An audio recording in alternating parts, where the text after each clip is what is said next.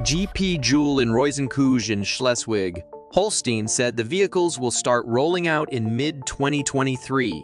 GP Joule from Germany's northernmost state of Schleswig-Holstein has announced its intentions to roll out 5,000 hydrogen trucks across Germany, with the first ones to hit the roads by mid-2023. They use H2 as an alternative to expensive batteries for heavy-duty vehicles that need rapid refueling. The company has said that they will be able to roll out the hydrogen trucks starting in 2023, even as subsidies as high as £9,000 per vehicle have been aimed at electric cars starting early this year, according to an announcement from the Federal Motor Transport Authority. GP Joule plans to complete the rollout of the total 5,000 H2-powered vehicles by the close of 2027. "We are building the market for green hydrogen ourselves," said GP Joule's CEO of Peterson. Until now, the company has operated plants for generating renewable energy from the sun, wind, and biomass. Peterson is now aiming to put 5,000 electric lorries in the 40-ton class on German roads by 2027, with freight forwarders as customers. The hydrogen trucks will use fuel cell technology to generate their own electricity on board the vehicle.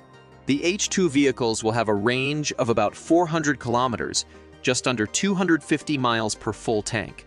That said, the company expects that the widespread use of these vehicles throughout Germany will require about 150 filling stations, starting in Schleswig-Holstein, where the vehicles will first roll out.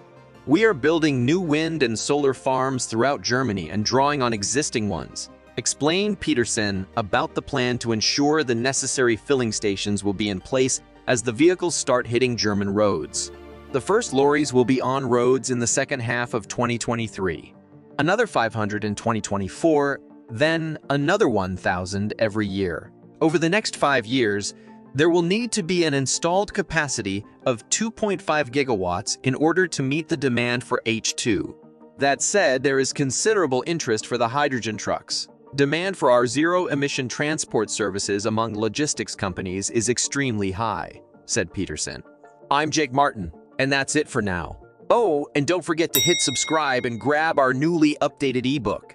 The link is in the description.